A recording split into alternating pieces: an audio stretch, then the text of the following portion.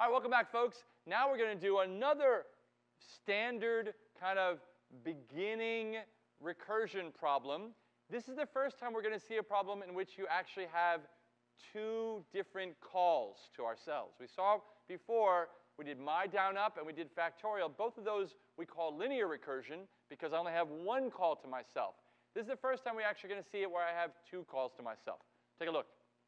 So Fibonacci is a classic computer science problem. It's a classic mathematics problem in which Fibonacci was a mathematician, and he came up with the idea that what if we want to figure out how, and we're going to show a movie. We're going to show a movie to you all later.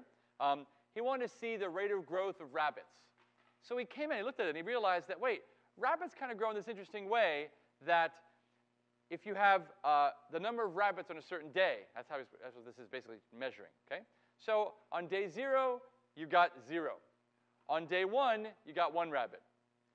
After that, on day n, you have however many you had yesterday and however many you had 2 days ago. If you add those together, that's how many you have on day n. Okay, that makes sense? That's a recursive definition, again, inductive definition, in which, if you see on the right, you see f of n equals 0 if it's 0, 1 if it's 1. Otherwise, it's f of n minus 1 plus f of n minus 2. However many you had yesterday, however many you had 2 days ago, add those together. And if you see the sequence, it's a beautiful sequence. The sequence is 0, 1, and now it's like 0, 1. Okay, 0 plus 1 is 1, so that's now 1. So the third number in this sequence is 1. Okay, 1 plus 1 is 2. 1 plus 2, 1 plus 1 is 2. 1 plus 2 is 3. 2 plus 3 is 5. 3 plus 5 is 8. 8 plus 5 is 13. It keeps going, right? So there's this beautiful, pretty pattern that goes up, and it grows very fast, okay? So the code, remember, again, this is another problem handed to you with an inductive definition. You should be thinking recursive answer to that, recursive code for that. And there it is. Here's your recursive code. It looks exactly like you'd imagine. Fib of n, if n's less than 2, it's just n. Otherwise, it's fib of n minus 1 plus fib of n minus 2. And this is a different kind of thing. We're not actually having you go to the same kind of problem you had in factorial. This is different. Now that you have two guys there, it's a lot more complicated to see how that runs. So rather than try to act out the contractor model, I'm going to show you actually what happens in pictures. So check this out. Look at this. This is who gets called. And look at this tree of calls. N equals 5 gets called. And I can't even say it as fast as it's going to animate, okay? 5 calls 4, calls 3, calls 2, calls 1.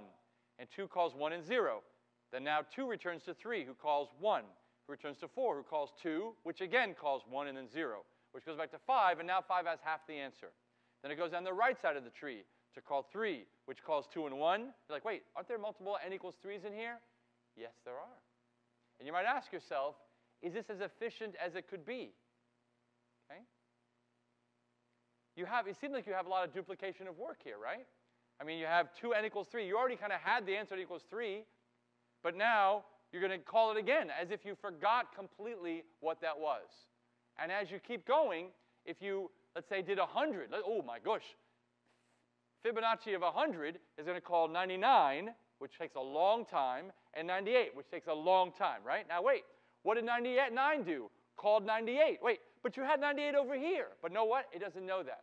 In the base code, it doesn't know that. So it does 2 98s and 4 97s. There's a hint. And 8 96s and 16 95s. You see how it's kind of growing with this path? How many 3s are there? 2 3s. How many 2s are there? There are now 3 2s. How many 1s are there? 5 1s. I mean, this grows really fast. It happens that there's some base case things, which means it's not perfect. What you're not seeing is not a perfect power of 2. But it ends up growing really fast.